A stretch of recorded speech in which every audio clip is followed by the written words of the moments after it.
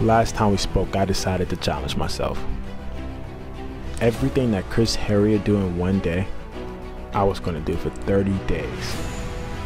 I have so many moments where I was going to quit, yet it's only just the beginning.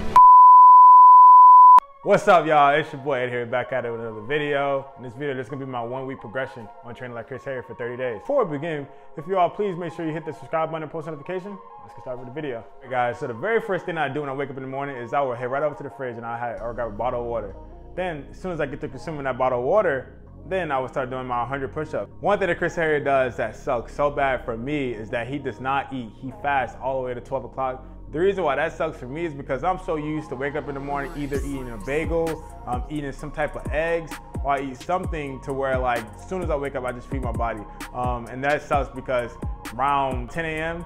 I'm my stomach is growling, I'm hungry, but I can't. That's the reason why he drinks water as soon as he wake up in the morning, just because I feel like for me, I go through at least 3 bottles before 12 o'clock even hit, which is really good. It helps me feel full and it can help me prolong that time from when I wake up till 12 o'clock. It makes me feel full so I don't have to eat anything, so I can better restrict myself into not eating anything until 12 o'clock. So around 12 o'clock is when I have my first meal. In that meal, what I am making sure that I have is I will always have a protein.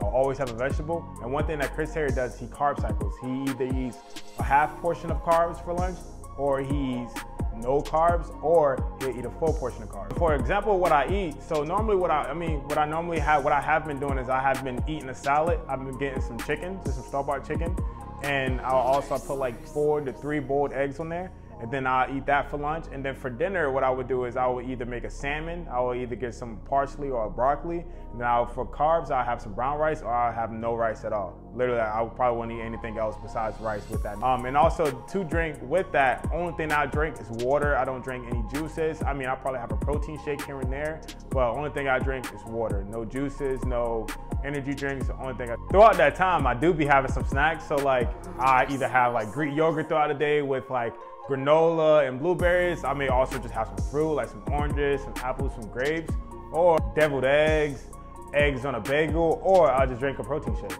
So for my workouts, I do have Chris Heria's Spinex app. And from there, that's where I'm getting my workouts. And throughout there, I'm just picking my workouts to keep the same split. So like I'm doing chest and triceps, I'm doing back and buys, I'm maybe doing shoulders alone, abs, and I have one on my 6th or 7th day. I am doing nothing but straight cardio because Chris Heria does go on sprints and jogs with the weight vest on, which is, I don't have a weight vest. So all of his workouts are pretty much body weight workouts. A big difference that I feel from just doing my normal bicep curls, just any bodybuilding exercise that I use with dumbbells or barbell.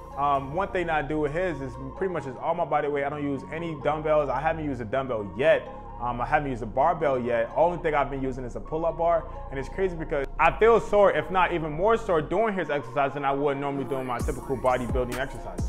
For me, doing this workout for 1 week, his warm-up feels like my entire bodybuilding workout. I never really understood how hard it is to move my body weight until I actually went and did these exercises. I mean, I can do a good solid 15 pull-ups, but doing that throughout a workout, trying to do my max pull-ups throughout a workout, I mean, as the time go on, like it just gets really, really hard versus me just trying to do like a pull-down row. I can do that for 5 sets of like 20, you know. Just some small effects I am noticing from my body is that I am an awful lot more sore than I would normally from just doing my bodybuilding exercises. Typically my soreness from a bodybuilding exercise will last me for about at least solid 3 days, but day 7th and I'm still feeling a good bit of the soreness from my whole body, from like upper body from that I did 4 or 5. I have seen better definition throughout my body as I have been starting this process. I have been seeing my biceps grow a little bit bigger. Also, I have seen my abs to form a little bit better. I've also have shed a good bit of body fat percentage.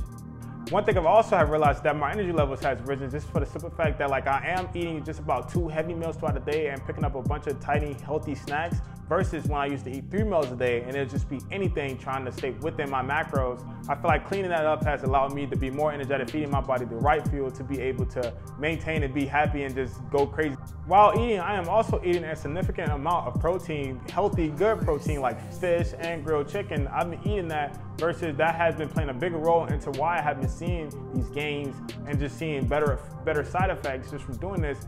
Next Thursday, I am going to do more of a vlog for you guys so you all can see step by step, each day by day of what I am doing. This week, I just want you all to know exactly what I'm doing and break down what I am eating and just show you exactly what I'm doing. So we want to get a little bit more into depth. Now, if you want to stay tuned for that, please make sure you all hit that subscribe button and post notification, and I'll see you out on the next vlog. Peace. More.